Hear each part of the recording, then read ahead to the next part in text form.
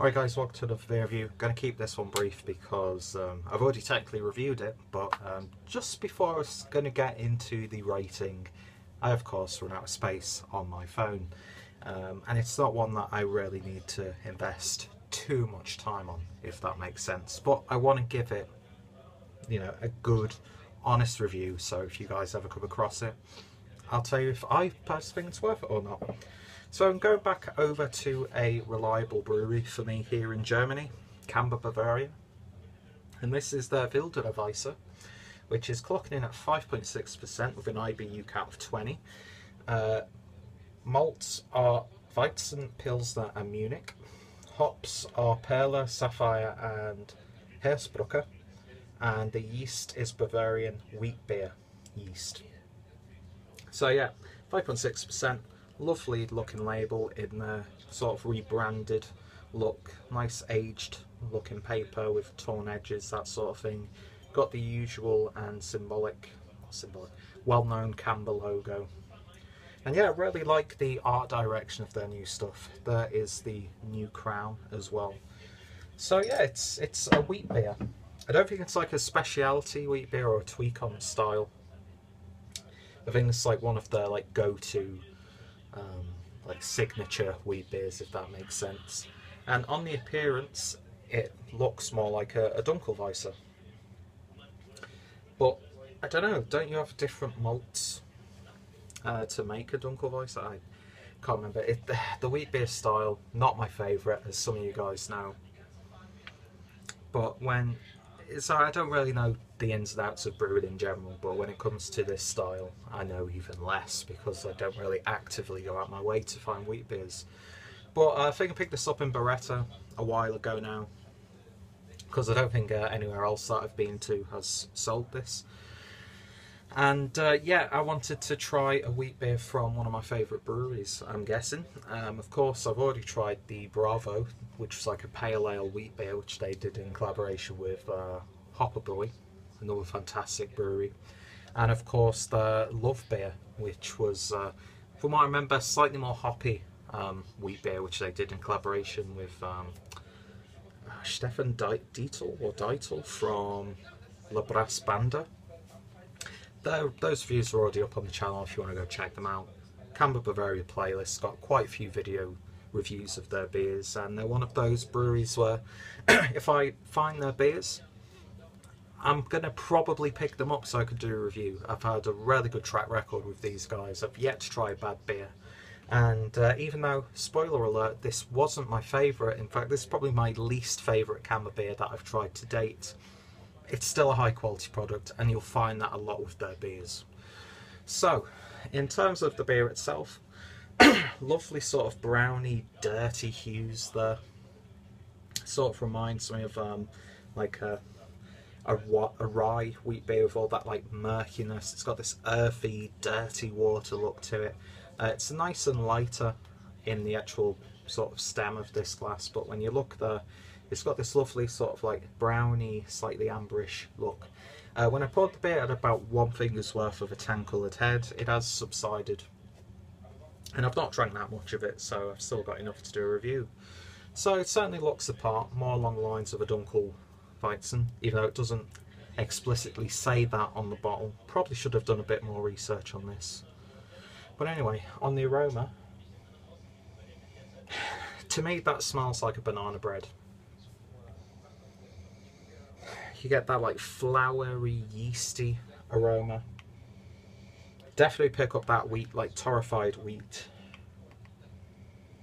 It's got those spices that you'd put in a banana bread as well. You get that clove, a little bit of nutmeg, hint of cinnamon, even a bit of ginger in there also.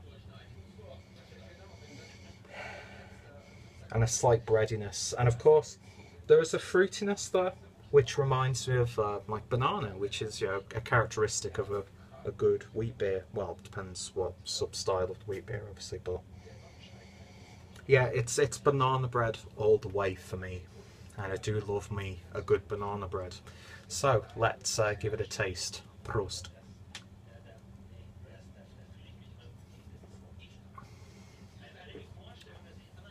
That mouthfeel, upper end of medium, It's got this slight velvety feel to it.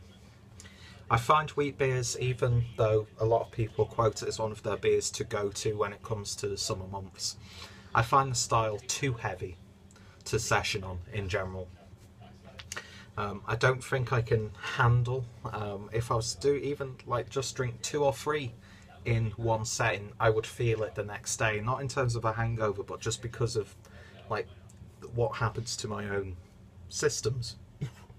Without going into explicit detail, of course. Let's just say my toilet looks like that when... don't even go there. But this isn't really that heavy, as wheat beers go. There's this lovely roasty flavour to it. That banana bread flavour is there also. Because of course you've got like the flour. It's more of like the more doughier parts of a banana bread, where it's only just cooked, if that makes sense. It's a lot more denser as opposed to like the crust of a banana bread. But yeah, it's like a liquid banana bread. You get all those spices, those seasonings that you put in there. There's a hint of vanilla also, and there's like a spiciness on the back end, maybe like a slight hint of like a white pepper almost. And you know what? It's not bad. It's not blowing me away or anything like that. I wasn't expecting it to. I knew for a fact that it'd be a very solid crafted beer, and that's exactly what it is. If you're into your wheat beers, you're probably going to really enjoy this one. To me, it's more of like a, well, you can tell by the look of it, to me it's more of a Dunkel wheat beer, which to me is a bit more characterful than like a regular wheat beer or a Hefeweizen. Although I have got images in my head of Paulaner's Hefeweizen in this one. It's got similar characteristics to that, but with a little bit more overall character. So yeah, it's not a bad wheat beer at all. It's one that I would recommend, especially if you are more into the style. But if I was to give this a rating, I think the most that I could give it, due to my own thoughts on the style and my own palate, is a 7.5 out of 10. Still a very solidly crafted beer, and for the right person, this is going to be almost world class, I'd imagine. And yeah, like I was saying at the start, even though it's probably my least favourite Camba Bavaria beer that I've tried to date, it's by far a bad beer, and I'm going to enjoy the rest of it.